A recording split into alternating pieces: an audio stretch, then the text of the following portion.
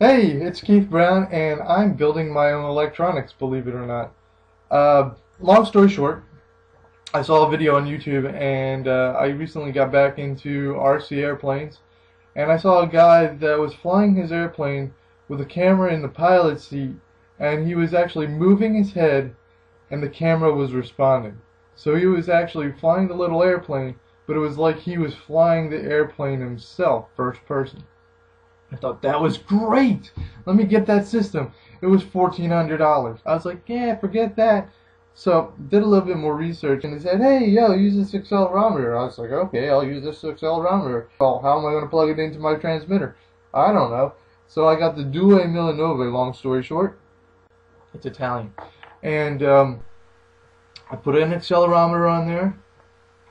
I looked up all the information on the accelerometer, where the pins go, what they do, how they do what, plugged it into the appropriate pins on the Arduino and my prototype shield, a couple of servos, accelerometer, some software, I'm all done.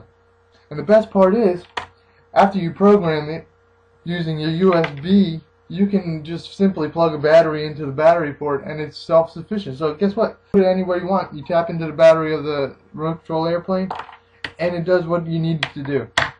Let me show you. Look at this. So this is what I did. I created my own little software here, as you can see. I calculated the G-forces and translated that into angles. And those angles I'm transmitting to the servo arm of the servo from 0 to 180 degrees. Basically, by moving my head 90 degrees, essentially I can get 180 degrees of movement out of my servos.